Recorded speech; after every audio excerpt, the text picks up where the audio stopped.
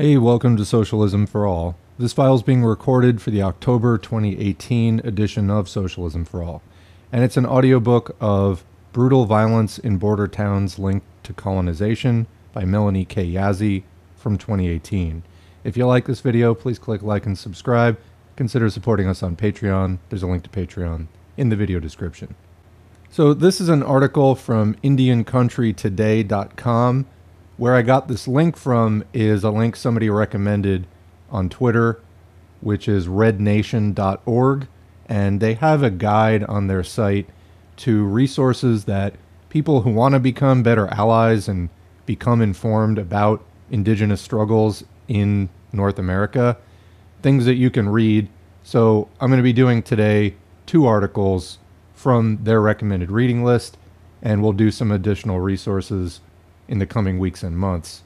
So I'll put those links in the video description as usual, and if anybody else has good suggestions, please leave them in the comments as well. So let's get into it. The introduction says, in border towns like Albuquerque, where indigenous peoples comprise a significant portion of the population, common sense has an additional dimension. In the early morning hours of July 19, 2014, 3 teenagers entered an empty dirt parking lot in Albuquerque's west side. The lot is well known as a sleeping site for the homeless. The teens proceeded to viciously bludgeon Allison Gorman and Key Thompson beyond recognition while the 2 men slept. Gorman, from Shiprock, and Thompson, from Church Rock, were Diné. Jerome Esquitz, who is also Diné, narrowly escaped with his life. In a July 23, 2014 interview with the New York Times, Esquitz claimed that the same teens had threatened him with an attack earlier in the month, but he didn't report the threats because, quote, no one cares. Most reports on the killings focus on the perpetrators. They repeat the crime's gruesome details or speculate about the teens' chilling lack of remorse. Some reports have offered brief biological sketches on Gorman and Thompson, presumably to recognize their humanity in death. Others border on sensationalization of the drunk Indian stereotype that pervades stories about violence in Indian country. Notably, the New York Times makes a point to emphasize that Esquitz was, quote, drunk already at 9:30 a.m. In response to the killings, Albuquerque Mayor Richard Berry and Navajo Nation President Ben Shelley met to develop a task force on Native American homelessness in Albuquerque and other border towns. President Shelley has called for a Federal Bureau of Investigation inquiry into the killings as possible hate crimes. The Albuquerque District Attorney's Office states that there's no evidence that Gorman's and Thompson's murders were racially motivated. In fact, the perpetrators reportedly boasted about the indiscriminate nature of their attacks, which possibly exceed 50 separate incidents. In informal conversations about the killings of Gorman and Thompson, I have heard others use the language of hate crimes to describe the incident. This makes sense. The crime occurred along ostensibly clear racial and class lines. The victims are all poor Native Americans, the perpetrators all poor Hispanics. The label hate crime is typically used to bracket a specific kind of violence motivated by extreme prejudice or bigotry. Congress defines a hate crime as a, quote, criminal offense against a person or property motivated in whole or in part by an offender's bias against a race, religion, disability, ethnic origin, or sexual orientation. By emphasizing abject poverty, devastating alcoholism, acute racial tensions, or the exceptional violence that distinguishes these perpetrators from others, existing attention to Gorman's and Thompson's deaths filter the incident through the logic of extremes that we associate with hate crimes. Why, then, do these comments seem less accusatory than uncertain, as if their hosts are grasping for available formulas to make sense of what appears to many online commentators as, quote, senseless brutality? I think the answer lurks in the utter lack of remorse demonstrated by the teens, which itself extends from the randomness of their motive and use of violence. The label hate crime assumes intention based on bias. It presumably measures the extremity of violence used to carry out an intention according to the intensity of bias or hate that motivates a person to engage in violent action in the first place.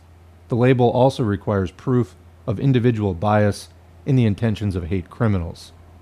The attacks on Gorman, Thompson, and Esquitz are glaringly absent of individualized intention or motive. The perpetrators reportedly claim no particular bias against the homeless, against Native Americans, or against anyone or anything. If hate crime is inadequate, we are still left with the problem of explaining such devastating violence. What if I were to suggest that the perpetrator is directly represented by the unspeakable condition of its victims after their bludgeoning? That it is the faceless, formless thing beyond our recognition. This is precisely what I'm suggesting. The faceless, formless thing beyond our recognition is, I argue, our collective common sense. Common sense is a term that describes how consensus is formed about rules, norms, and social expectations. Consensus emerges when we agree and act upon common rules, norms, and expectations by routinely using them to live our lives and ensure that others in our society do the same. In this sense, common sense is neither fully conscious nor unconscious. It operates at the level of assumption, habit, and value. It inhabits each one of us. This is why it is beyond our recognition. We don't even notice its influence. Typical values that structure common sense in the U.S. are patriotism, lawfulness, individual responsibility, freedom of choice, equality, virtue, and abundance. While the government certainly promotes these values, average people residing in the U.S. are expected to, and do, uphold, reinforce, inhabit, and monitor them in our everyday lives and in our everyday interactions with others. In border towns like Albuquerque, where indigenous peoples comprise a significant portion of the population, common sense includes these values, but with an additional dimension. Lakota scholar Nick Estes urges us to understand border town dynamics through the lens of colonization.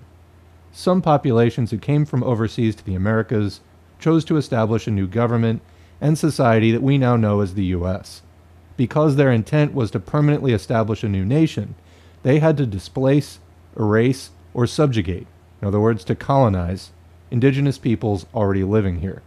After realizing in the 19th century that indigenous peoples would not be completely erased, the U.S. had to extinguish any competing political power they might have in the new order. Border town culture operates according to the common sense of colonization.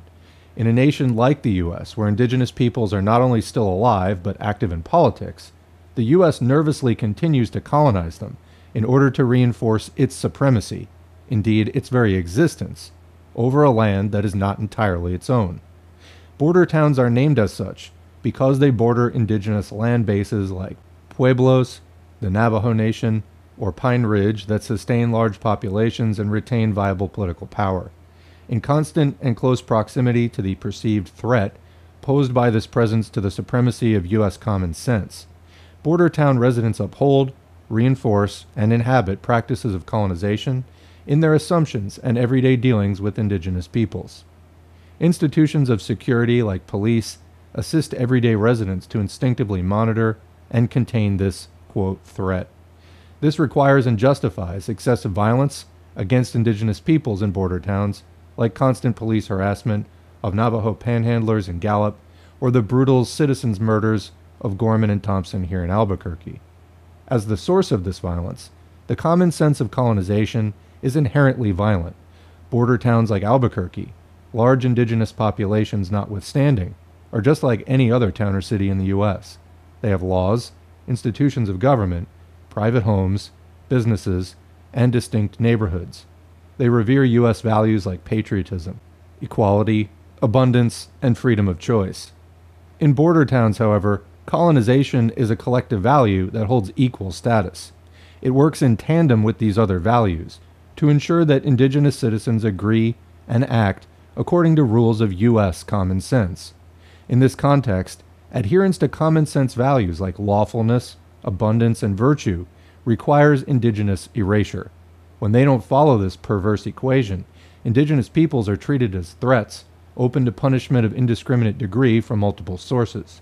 This includes disdain, blame, negligent health care, indifference, exclusion from protection of the law, abandonment, criminalization, incarceration, assault, rape, and death. They are, like Gorman and Thompson, open to being literally carved out in society's collective image of acceptable existence and belonging. Quote, because no one cares. Esquite's blunt words anchor this editorial. They bespeak a lived truth. I imagine Gorman and Thompson, like countless other indigenous peoples who live vulnerable and precarious lives, routinely experienced many forms of punishment before they died. The common sense of violence is as real as Albuquerque's city landscape, but it is not inevitable. Allison Gorman, Key Thompson, and Jerome Esquite are not images of value. They are Bila Ashtla, five-fingered beings, human beings, and they have not been erased. We all, especially those of us with privilege, including many indigenous citizens like myself, contribute to and benefit from a system that ranks entire populations of people as subhuman and therefore deserving of punishment. In border towns, these populations are overwhelmingly indigenous. It is time to reject and raise the common sense of colonization. That's the end of the article, and there's a note that Melanie K. Yazzie is Dene from Albuquerque, New Mexico. So, for my part, apologies on anything that I mispronounced. I think that this was a good article that speaks to a basic truth that colonization is ongoing in what is today called the United States. I present this article to U.S. socialist movement where I would say the majority of people already have some familiarity with this concept, but there's also kind of a vocal minority, mostly white, who seem to be pretty stubborn about not getting this point. And I'm going to just leave this article here for people to read, listen to, reread if you take the link, and you can go read the original article as just a starting point of just the simple recognition that colonization is ongoing. It never fully ended. And I'm encouraging people to start to look anew at your world, the society where you live, taking that into consideration. And, considering that colonization is actively ongoing in the present, this isn't just in the past, it is still today part of how the United States asserts its existence and perpetuates itself. If I can ask you to at least begin with that, maybe as this discussion proceeds over the coming months and years, we can, start having this discussion from a better place rather than, loud overstatements of what Marx said, this and that, because we need to get some of these basics down. All right? With that said, thanks for listening. Thanks to the current patrons whose names are on the screen. And we will catch you in the next video.